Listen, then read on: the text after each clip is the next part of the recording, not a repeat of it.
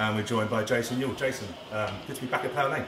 Yeah, I mean it's only my third time since it's opened, and first time playing on the pitch, which is always great and a good occasion to do it.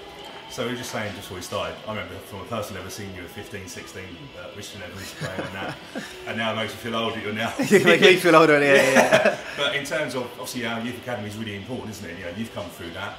You've seen some of the players come through as well for Wimbledon. Obviously, you at Bristol City, and for you guys as well on loan. Obviously, youth's really important, isn't it? No, 100%. I mean, I've always said it's giving players the opportunity to fulfil their dream, and me going into development football, starting at Charlton, and obviously going through that process myself here at the club years ago, and then now doing that at Bristol City. So it's just really want to just try and give opportunity for those next generation of players, and just give them the guidance and the support and help that you can offer them. So I'm always looking forward in terms of helping out as much as I can. So just on the John Main and Danny Kevel, they were looking for someone else to do their running. What's the fitness levels like? I feel good. I mean, I've always been ticking over. I just said in the change room there, it's when you get to that point when you know you can't do anything no more, then that's it. But I still do a bit during the week and joining with the boys as well. So I always like to keep myself ticking over, because it's like football when it's you can't play anymore. It's going to get to that point where you can't do certain exercise or fitness work, and just get it in while you can.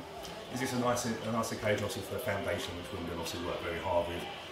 No pressure on these games, it's quite an enjoyable game, isn't it? Or is it serious? It is though. It is, like, as you know, with football, it's always that competitive side to it. You always want to win, and obviously with Harvey's and Harvey himself in particular, he's going to want to come and win as well. So I normally play for his team as well at times, and when he gave me the call to say that there's a couple of games in the summer and one of them's Wimbledon and you've got to play for them, he's actually quite disappointed, but I was like, that's how it is. But no, it's about the occasion and how much money we can raise, and obviously we want to put a bit of show on for the fans that attend. Cool, it's great to see you back at Plough Lane. Thank you.